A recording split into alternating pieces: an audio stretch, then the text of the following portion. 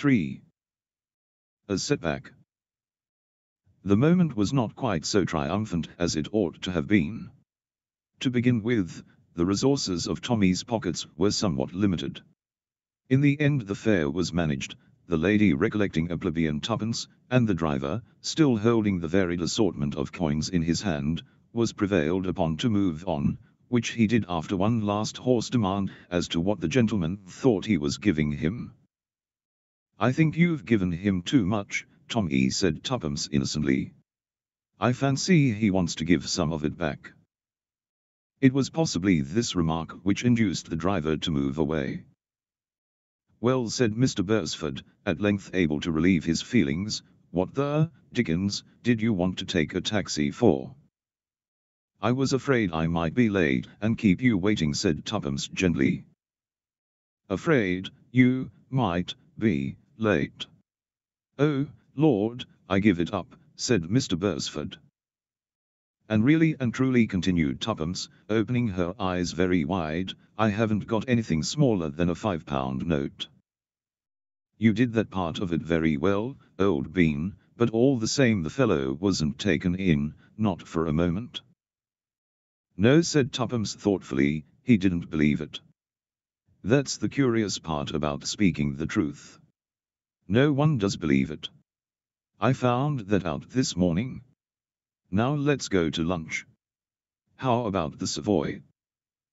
Tommy grinned. "How about the Ritz?" "On second thoughts, I prefer the Piccadilly. It's nearer. We shan't have to take another taxi. Come along." "Is this a new brand of humor? Or is your brain really unhinged?" inquired Tommy. "Your last supposition is the correct one. I have come into money, and the shock has been too much for me. For that particular form of mental trouble an eminent physician recommends unlimited hors d'oeuvre, lobster à l'américaine, chicken Newburg, and pêche Melba. Let's go and get them." "Tuppence, old girl, what has really come over you?" "Oh, unbelieving one." Tuppence wrenched open her bag. "Look here, and here, and here." "My dear girl, don't wave pound notes aloft like that. They are not pound notes. They are 5 times better, and this one's 10 times better." Tommy groaned. "I must have been drinking unawares. Am I dreaming, Tuppence, or do I really behold a large quantity of £5 notes being waved about in a dangerous fashion? Even so, O King. Now, will you come and have lunch?" "I'll come anywhere. But what have you been doing? Holding up a bank?" "All in good time. What an awful place Piccadilly Circus is. There's a huge bus bearing down on us. It would be too terrible if they killed the £5 notes." "Grillroom?" inquired Tommy, as they reached the opposite pavement in safety. "The other's more expensive," demurred Tuppence. "That's mere wicked wanton extravagance. Come on below." "Are you sure I can get all the things I want there? That extremely unwholesome menu you were outlining just now? Of course you can, or as much as is good for you, anyway." "And now tell me," said Tommy, unable to restrain his pent-up curiosity any longer, as they sat in state surrounded by the many hors d'oeuvre of Tuppence's dreams. "Miss Cowley told him. And the curious part of it is," she ended, "that I really did invent the name of Jane Finn. I didn't want to give my own because of poor father, in case I should get mixed up in anything shady." "Perhaps that's so," said Tommy slowly. "But you didn't invent it." "What?" "No, I told it to you. Don't you remember, I said yesterday I'd overheard 2 people talking about a female called Jane Finn? That's what brought the name into your mind so pat." "So you did. I remember now. How extraordinary." Tuppence tailed off into silence. Suddenly she roused herself. "Tommy." "Yes." "What were they like, the 2 men you passed?" Tommy frowned in an effort at remembrance. One was a big fat sort of chap. Clean-shaven, I think, and dark. That's him, cried Tuppence, in an ungrammatical squeal. That's Whittington. What was the other man like? I can't remember. I didn't notice him particularly. It was really the outlandish name that caught my attention. And people say that coincidences don't happen. Tuppence tackled her peshmelba happily. But Tommy had become serious. Look here, Tuppence, old girl, what is this going to lead to? More money, replied his companion. I know that. You've only got one idea in your head. What I mean is, what about the next step? How are you going to keep the game up? Oh. Tuppence laid down her spoon. You're right, Tommy, it is a bit of a poser.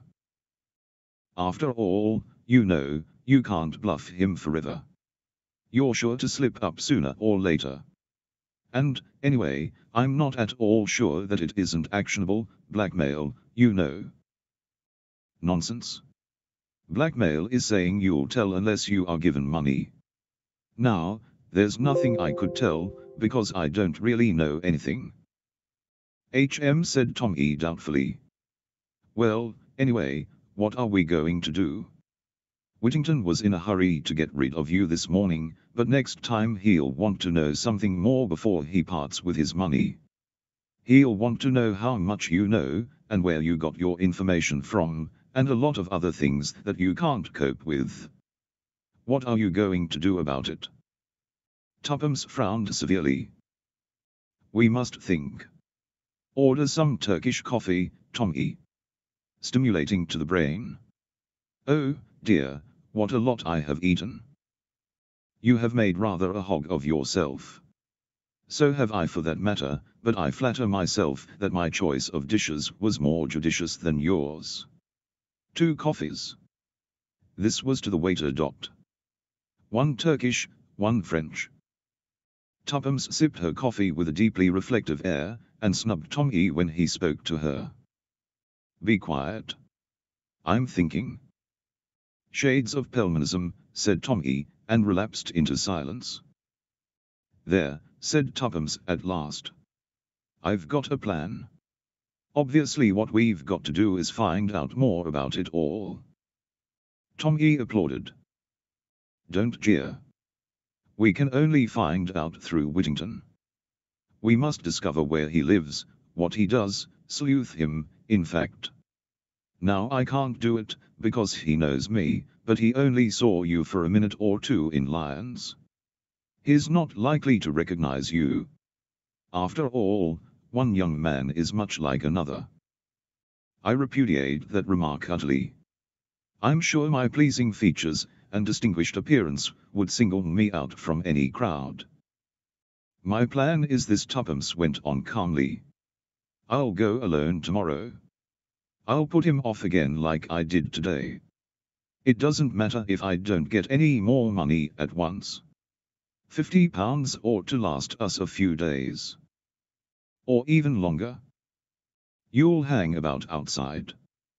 When I come out I shan't speak to you in case he's watching. But I'll take up my stand somewhere near, and when he comes out of the building I'll drop a handkerchief or something, and off you go. Off I go where? Follow him, of course, silly. What do you think of the idea? Sort of thing one reads about in books. I somehow feel that in real life, one will feel a bit of an ass standing in the street for hours, with nothing to do. People will wonder what I'm up to. Not in the city. Everyone's in such a hurry. Probably no one will even notice you at all. That's the second time you've made that sort of remark. Never mind, I forgive you. Anyway, it will be rather a lark. What are you doing this afternoon? Well, said Tuppence meditatively. I had thought of hats. Or perhaps silk stockings. Or perhaps. Hold hard, admonished Tommy. There's a limit to £50. But let's do dinner and a show tonight at all events. Rather. The day passed pleasantly. The evening even more so. 2 of the £5 notes were now irretrievably dead. They met by arrangement the following morning, and proceeded citywards. Tommy remained on the opposite side of the road, while Tuppence plunged into the building. Tommy strolled slowly down to the end of the street, then back again. Just as he came abreast of the buildings, Tuppence darted across the road. Tommy. Yes. What's up? The place is shut. I can't make anyone hear. That's odd. Isn't it? Come up with me, and let's try again. Tommy followed her. As they passed the 3rd floor landing, a young clerk came out of an office. He hesitated a moment, then addressed himself to Tuppence. Were you wanting the Estonia glassware? Yes, please. It's closed down. Since yesterday afternoon. Company being wound up, they say. Not that I've ever heard of it myself. But anyway, the office is to let. Thank you, faltered Tuppence. I suppose you don't know Mr. Whittington's address? Afraid I don't. They left rather suddenly. Thank you very much, said Tommy. Come on, Tuppence. They descended to the street again, where they gazed at one another blankly. That's torn it, said Tommy at length. And I never suspected it, wailed Tuppence. Cheer up, old thing, it can't be helped. Can't it, though? Tuppence's little chin shot out defiantly. Do you think this is the end? If so, you're wrong. It's just the beginning. The beginning of what? Of our adventure. Tommy, don't you see, if they are scared enough to run away like this, it shows that there must be a lot in this Jane Finn business. Well, we'll get to the bottom of it. We'll run them down. We'll be sleuths in earnest. Yes, but there's no one left to sleuth. No, that's why we'll have to start all over again. Lend me that bit of pencil. Thanks. Wait a minute, don't interrupt. There. Tuppence handed back the pencil, and surveyed the piece of paper on which she had written with a satisfied eye. What's that? Advertisement? You're not going to put that thing in after all? No, it's a different one. She handed him the slip of paper. Tommy read the words on it aloud. Wanted, any information respecting Jane Finn? Apply wire.